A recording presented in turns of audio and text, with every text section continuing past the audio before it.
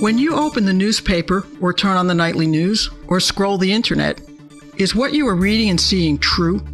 How do you know? What is fake news and why does it seem to be everywhere? Americans are worried about fake news. A 2019 poll by the Pew Research Center found that half of Americans said that made-up news is a very big problem. 68% said it affects our confidence in government institutions, and 54% said it is having a major impact on our confidence in each other. But what does the research say? Why do people believe fake news? How easily does misinformation spread? And once a person believes a lie, is it possible to convince them of the truth? Welcome to Speaking of Psychology, the flagship podcast of the American Psychological Association that examines the links between psychological science and everyday life. I'm Kim Mills. Our guest today is Dr. Dolores Albarracin, a professor of psychology and business at the University of Illinois Urbana-Champaign. She studies attitudes, persuasion, and behavior, and has looked at how people respond to misinformation in areas including politics, vaccines, and other health behaviors. Welcome to Speaking of Psychology, Dr. Albarracin. Thank you, Kim. Thanks for having me. So you published a study that looked at psychologists' research on debunking. That is, changing people's minds once they've been presented with misinformation. Once someone believes a piece of misinformation, is it possible to correct that belief? What did you find? Yes, we did that study, which was published in Psychological Science in 2017.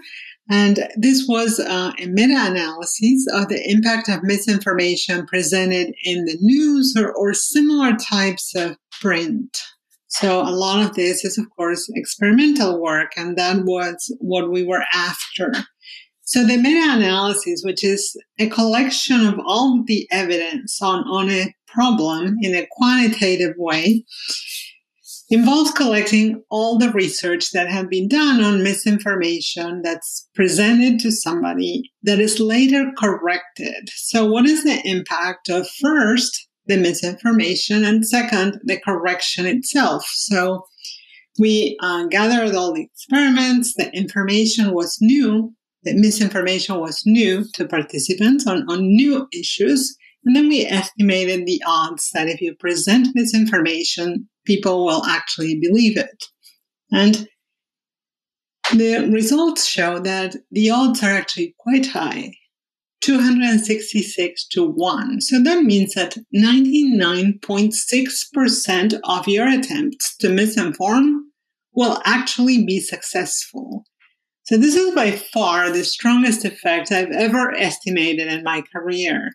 So is it easy to misinform? Yeah, it's extremely easy. If you present misinformation, it will take a hold of your mind and it will stick.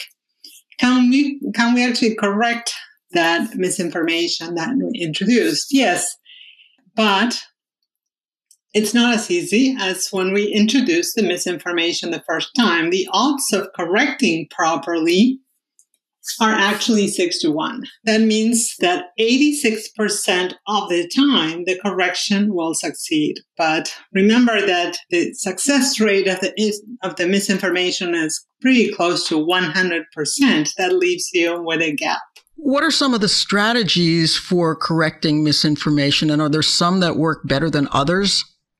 There are a number of strategies, and these actually lead to better results overall. First, you should briefly and clearly describe the misinformation you're correcting. So you're both alluding to the initial piece that was fake and whatever is that you want to introduce as the true information that you would like people to remember. Then you present the correction briefly but clearly, even sometimes through graphics. That could be quite effective. Explain why the initial misinformation was wrong. This is key. You need to really provide complete explanations for why the new information is right and what was the problem with the initial take. So for that, what you really want is to ensure a good match between the misinformation people received and your correction. The correction has to map to the misinformation. So imagine a contemporary case like the case of emails that were supposedly found on a computer that was left for repair. So if you take this claim and you're trying to counter it, and then you say, well, that there weren't any emails or that was false, simply saying that was false is not going to cut it. You need to explain how did the computer end up and where, and were there emails, and were there other types of emails in there? What exactly was the content and what happened? So if you don't really touch on all the points and simply say, no, that wasn't really true, it's unfounded, you're not going to successfully transform what people had represented to begin. And that's pretty important.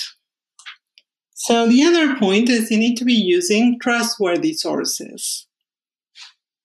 This could sometimes be expert sources, but actually trusting the sources is even more important than expertise. So are you having Fauci telling you what you should be hearing about the coronavirus, and is he a trustworthy source for you? In addition, you need to encourage the audience to counter-argue and be active with the information. The more people produce their own counter-arguments, both ahead of time and at the point in which you introduce the correction, the better your results will be. So the fact that people can be critical and think deeply about the information is extremely important. There are several very important recommendations and guidelines. For instance, the International Federation of Library Associations has a set of published guidelines that actually appear as a diagram.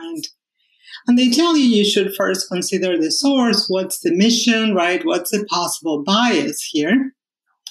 You need to really go beyond the headline, because the headline can be misleading. Check the authors. Do they exist? Are they credible? So this is all regular practices that you can use to check on the information as it comes in. And so there's a recent document produced by 22 authors led by Steve Lewandowski, and I was part of this, and it's, I think, a very useful step towards providing guidelines for journalists and professionals to actually correct for misinformation. So they summarize all these aspects of how the correction can be done. So that's great for, as you say, journalists, other professionals, but your average person is going to be more likely to maybe look at something like Snopes.com to figure out whether something is true or not. Isn't that the case? Yes, I think that's true in terms of your own fact-checking of information. But in terms of making sure that whatever corrections are issued, we have the best possible instances of those, I think the document could be important in that sense. Let's talk a little more about how this is playing out in the real world. There was an article in the Washington Post recently about the Biden campaign's so-called malarkey factory, which is their nickname for the campaign's efforts to counter disinformation online. One thing that I thought was interesting is that the staffers said in the article that a critical part of their job has been figuring out which fake stories to counter and which to ignore. Yes, it's a really interesting article and problem, and they seem to be using various efforts to combat disinformation. In this case, they seem to be gauging primarily the resonance of a given attack for persuadable voters, right? And I think this is a really good strategy in the sense that you're not going to really change the staunch conservatives in this case who are pro-Trump no matter what. And this is the same type of problem that we have in the health domain, and especially areas that are sort of polarized like vaccines, right? You're not going to introduce persuasive messages on social media to try to change the parents who are leading the anti-vax movement, right?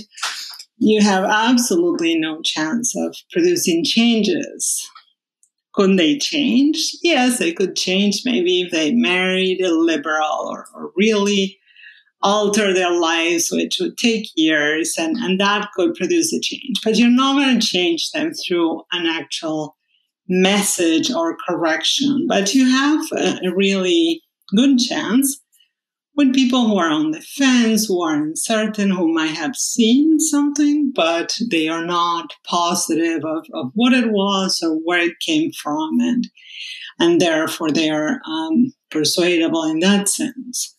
Who are trusted sources today, though? I mean, that seems to be a big problem, because at one time you might be able to say, well, the news media, New York Times, the Washington Post, those are trusted sources. But now we have all kinds of policymakers, politicians saying they're fake news.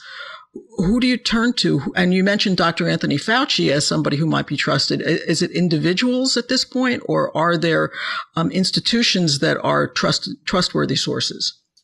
Yes, I think that's a really crucial problem, and I wish I had answers for you. Unfortunately, the level of cynicism in the population has only gone up over the years, and in the last 4 years especially, trust in the media has decreased tremendously as a result of all we've seen. So, in general, trusted sources could involve reputable media, but if we call the reputable media now fake news factories or whatever we used to sort of denigrate those trusted sources, then they are no longer possible correction sources for everybody, at least. But there's still some people who will believe them. Yes, of course. Yes, but you're not reaching necessarily everybody in the same way, and some people are increasingly more isolated from any formal source of information, which then allows for all this other misinformation and disinformation out there to filter itself and potentially have an impact, because there is a vacuum of regularly infused correct information. So in respect to the Biden campaign, I think what's key, in addition to is this an audience that's persuadable, is this misinformation actionable, or what are the behavioral implications of believing that, let's say, Biden is a socialist? Well, for some groups, that's quite important, right? So if you take Cuban Americans or Venezuelans, and they see that possibility, and they immediately imagine we're going to have some type of communist regime coming in, that could be quite persuasive, and that will definitely bias and shape how they vote. In addition, there is actionable misinformation that's even more problematic, which is the type that was used in the 2016 campaign that was essentially suppressing the vote, right? So if you see an ad that tells you click here to vote online, well, that is extremely problematic, much more than commenting on Biden falling asleep in a meeting, right? So I would say, yes, the potential to persuade, but also the actionability of the misinformation and going after whatever is clearly linked to behavior, which is not all of it. Something that interests me in particular is conspiracy theories. And I would just wonder why people believe them, even the most outlandish.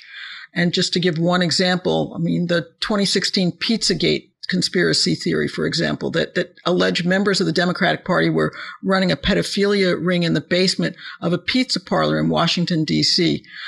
Why is it that some people can believe something that is so outlandish just on its face? Is there something that goes on in our brains? Yes, I've been fascinated by this, and I began to study that like around 2013, and people were saying, why are you studying this?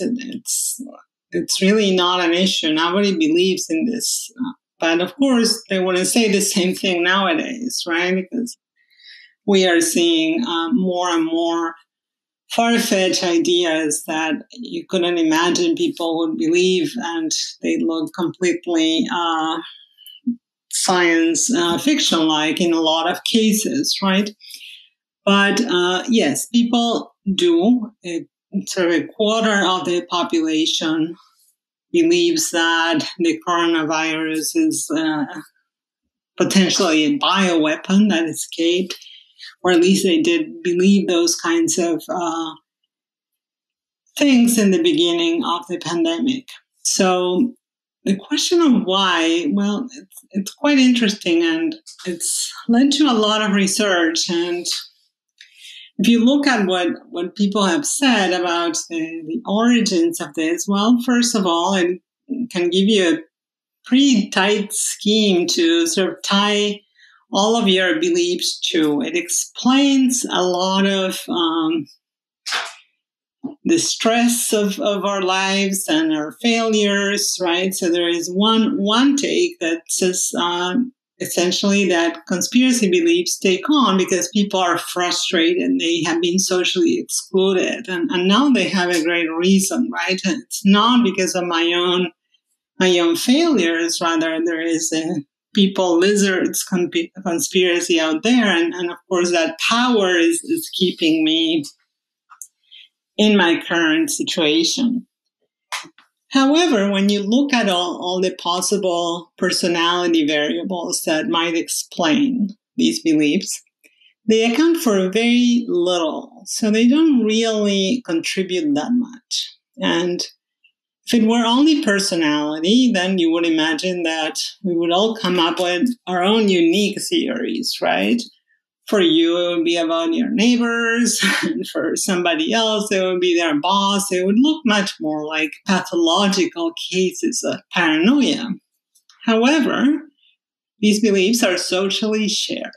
So when we look at that, we really need to wonder, where are the stories coming from? Who is feeding the stories to the public? And in our own work,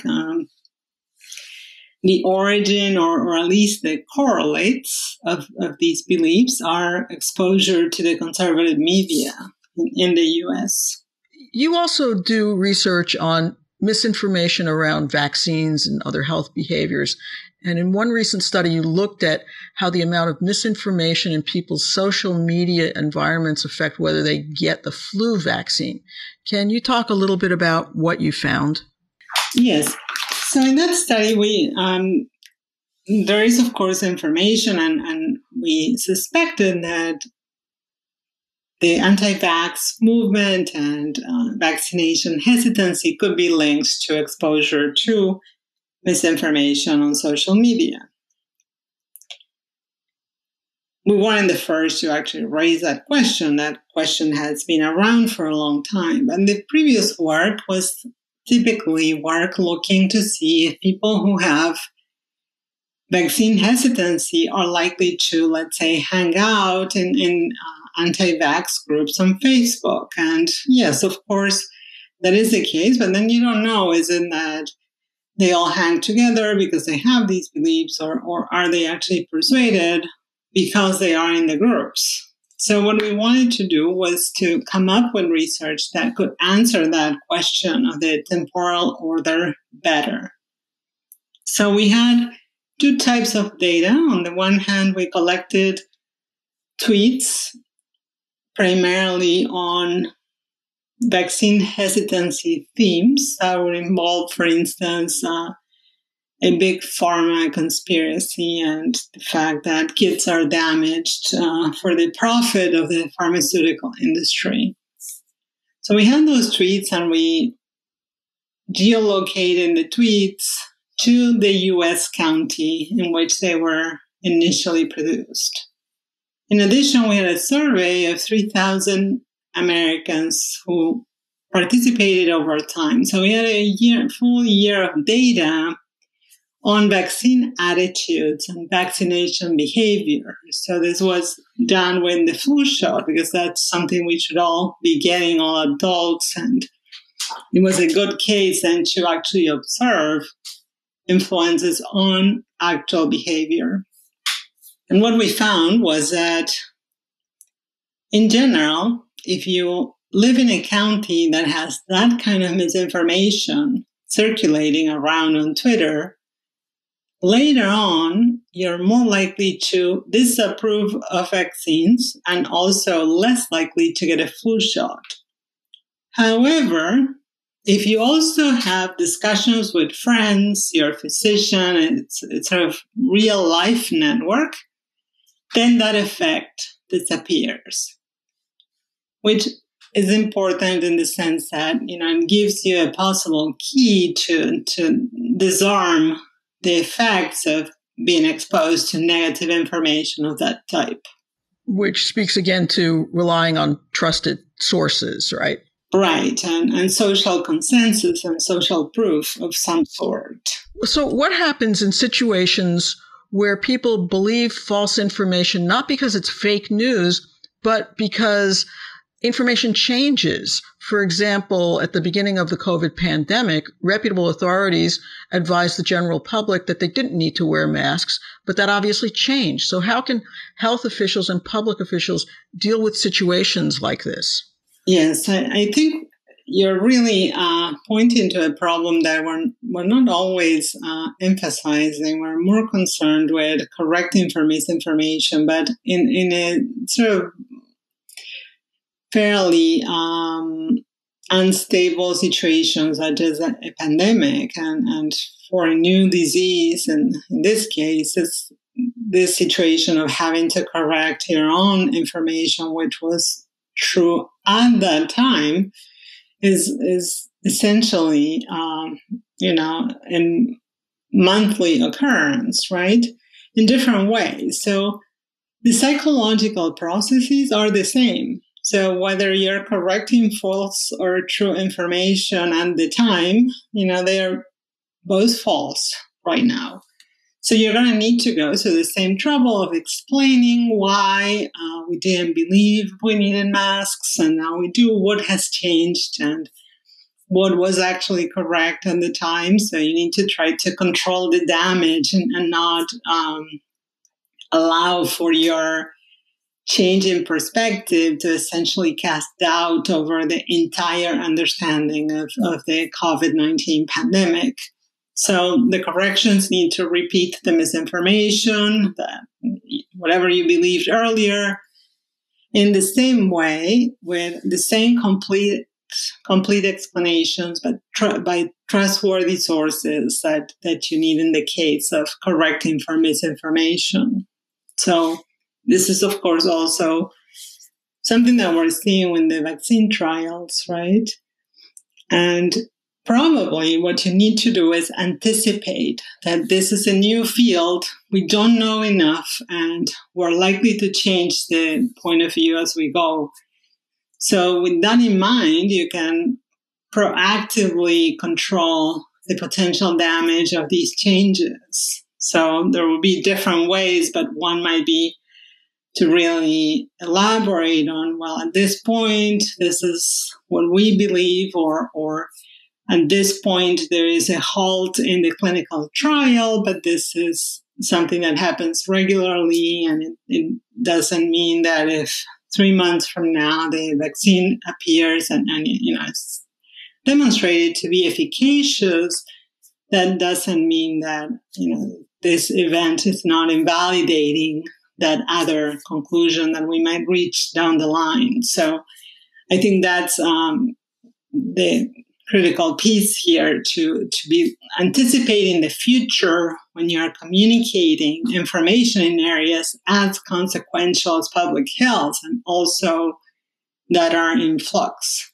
One study that came out this year in the journal Science found that fake news itself was actually not as prevalent as we might think. The researchers concluded that actual fake news comprised only 0.15% of the average American's news diet. So I'm curious to get your thoughts on this. I mean, how big a problem is fake news? And is it still a problem if the actual percentage of all the fake news within the news universe is really quite low? I thought it was a great piece that it really challenges that idea that we're drowning in fake news. And I would tend to agree, because their conclusion is that, yes, I mean, people are clearly misinformed, right?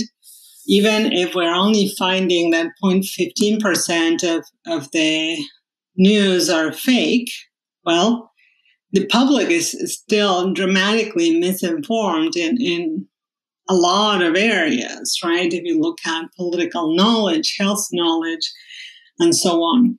So what they conclude is that the sources of misinformation are probably not the fake news posts online, but rather the media, other people, the regular sources with which we interact. And I couldn't agree more with this. So first, you have a problem of lack of information and exposure to biased media. That's a serious and more prevalent problem. This is confirmed by much research, including our own. So if you measure associations between, let's say, conspiracy beliefs in the area of COVID-19 and social media, or regular media, conservative, liberal, mainstream, so exposure to social media or social media usage is uncorrelated with those beliefs, but exposure to Fox News is. So I agree in that sense that both the amount, but also the impact as we know it is much higher for media than fake news per se. So that's part. But of course, 0.15% could still have an impact in some cases. And when it comes to something like an election, we're talking about very, very small margins. So even the 0.15, and especially certain types of 0.15, like the case of click to vote online, that could be quite damaging. And I think it makes sense to prepare for that, even if the threat is not as prevalent in terms of its size. Do you have advice for a layperson? I mean, most of the people who listen to this podcast, they're not psychologists or journalists. How should they determine whether what they're reading and seeing out there in the world right now is true? Yes, I think there are two aspects, and probably paying attention to what you're reading and slowing down is one, but generally it all comes down to certain behavioral skills, like for any other behavior. So if you think of changing your diet, right, what do we do to teach people to change what they eat? Well, you tell them how to shop and what choices to make and so on. And you might tell them, don't shop at the 7-Eleven down the street, or don't shop when you're hungry. So for media diets, we have the same exact problem. So the first thing to communicate and to train people in is that Facebook and YouTube are the equivalent of McDonald's, but in the case of your media diet.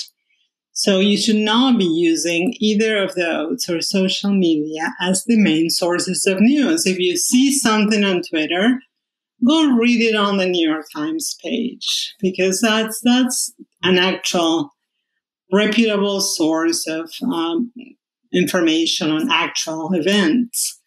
So that would be probably the number one aspect, where to consume the news, and then the strategies of check parallel sources, don't stay with just one, and slow down. But I think the number one would be don't read news on Facebook. Go to a newspaper. That's excellent advice. I appreciate you giving it to our listeners, and I want to thank you for joining us today. It's been a pleasure talking with you. Thank you. You can find previous episodes of Speaking of Psychology on our website at speakingofpsychology.org or wherever you get your podcasts. If you have comments or ideas for future podcasts, email us at speakingofpsychology@apa.org. That's Speaking of Psychology, all one word, at apa.org. Speaking of Psychology is produced by Lee Weinerman. Our sound editor is Chris Kondayan. Thank you for listening. For the American Psychological Association, I'm Kim Mills.